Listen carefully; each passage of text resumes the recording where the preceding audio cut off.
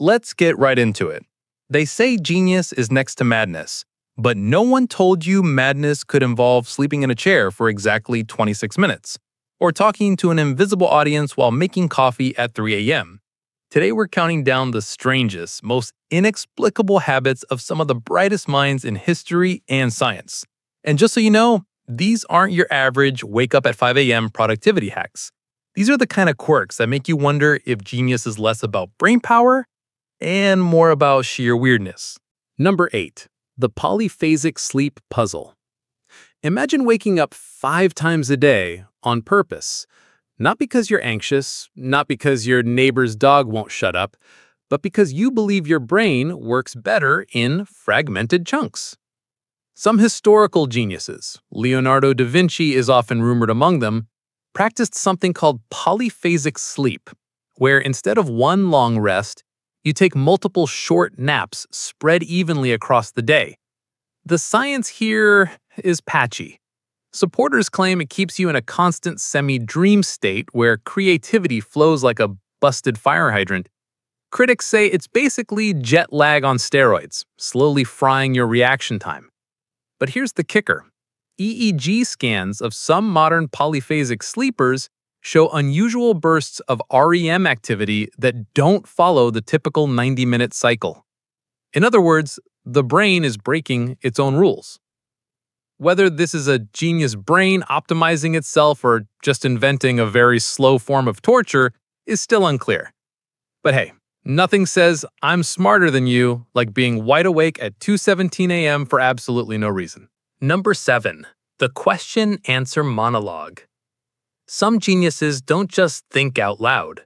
They debate with themselves, in full sentences, out loud, sometimes for hours. And no, this isn't just muttering, "Where did I put my keys?" This is structured argument. Question, counterpoint, rebuttal, conclusion. Psychologists studying highly creative problem solvers have found that this externalized thinking, literally speaking thoughts as if to an audience, can engage different neural pathways than silent thinking. The verbal loop forces the brain to organize chaotic ideas into linear speech, making connections that might otherwise slip by unnoticed.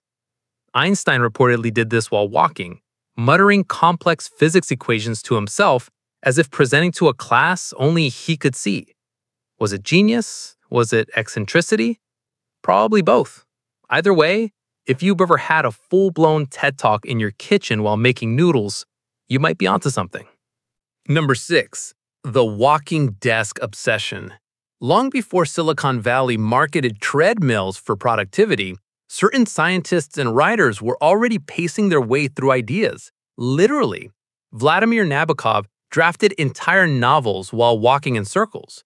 Nikola Tesla was supposedly walk 8 to 10 miles every evening, stopping only to jot down sudden bursts of inspiration.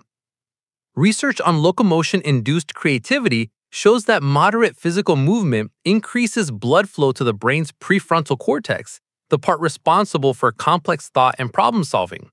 In some cases, EEG readings reveal heightened gamma wave activity linked to moments of insight during steady walking.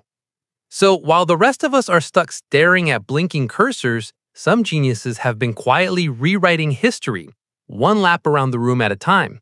The only downside? Your Fitbit will think you're training for a marathon instead of inventing something world-changing. Number 5. The food fixation ritual. Some geniuses don't just eat, they treat meals like science experiments. Nikola Tesla had an odd fixation on repetitive meals, often eating the same exact dinner every night. A bowl of soup, a plate of vegetables, and precisely 2 slices of bread. Meanwhile, the mathematician Paul Erdos famously powered himself with massive amounts of coffee and amphetamines, claiming they kept the proofs flowing. Modern neuroscience shows that the dopaminergic reward system in the brain, the same one that fuels obsessive focus, can be triggered by food rituals. By locking diet into a predictable routine, these individuals free up cognitive energy for creative work instead of wasting mental bandwidth on, "What should I eat today?" The trade-off? You might invent the next big thing, but you'll probably hate restaurant menus for life. Number 4. The object fidget phenomenon.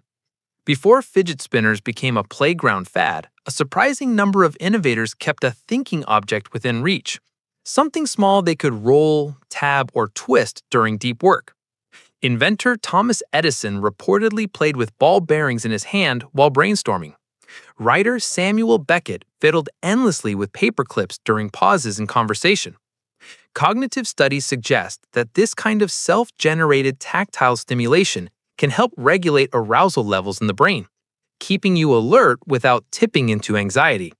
It's a bit like giving your nervous system a pacifier, except instead of a baby's binky, it's a brass gear, a stone, or whatever random object happens to live in your desk drawer. The habit looks strange, sure, but maybe your next great idea is hiding in the rhythm of your tapping fingers. Number 3. The isolation chamber effect. While most of us feel cabin fever after a day alone, some geniuses actively seek total sensory isolation to do their best thinking. Mathematician Grigori Perelman, who famously solved the Poincare conjecture, worked for years in near-complete seclusion, rarely speaking to anyone outside his tiny circle. Neuroscience on sensory deprivation shows that removing external input can temporarily heighten internal cognitive activity, allowing for unusually deep focus. The brain, starved of stimuli, begins to amplify its own internal signals, which can be a goldmine for abstract reasoning. Of course, this approach comes with side effects: social awkwardness, a warped sense of time, and the occasional urge to explain topology to your plan house. Number 2. The idea hoarding compulsion. Some geniuses don't just keep notes, they create entire fortresses of half-finished ideas. Leonardo da Vinci left behind thousands of pages filled with sketches, theories, and lists of things he must learn, from human anatomy to how birds fly. Mathematician Srinivasa Ramanujan scribbled proofs on any scrap of paper he could find, often without fully explaining them. Psychologists studying creative cognition note that this compulsive documentation acts like an external hard drive for the brain. The genius mind generates ideas faster than it can process them, so archiving becomes essential. The irony? Many of these notes are never revisited. It's as if the act of recording them is enough to quiet the brain until the next storm of thoughts arrives. If you've ever filled a notebook with grand plans only to forget them the next day, congratulations, you're halfway to historical genius status. Number 1. The reverse deadline trick. While the rest of the world panics at the last minute, some brilliant minds create fake urgency months in advance. Nobel Prize-winning physicist Richard Feynman often set his own false due dates, convincing himself a project was almost overdue when it wasn't. The pressure flipped his brain into overdrive, triggering a burst of focus long before the real deadline.